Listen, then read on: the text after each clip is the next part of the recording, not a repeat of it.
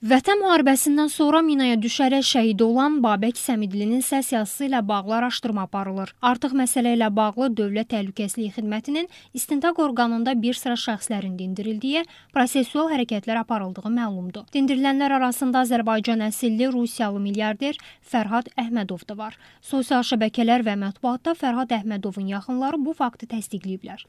Bildirilir ki, B.Səmidlinin yayılan səs yazısında suallarına cavab verən şəxs Fərhad Əhmədov.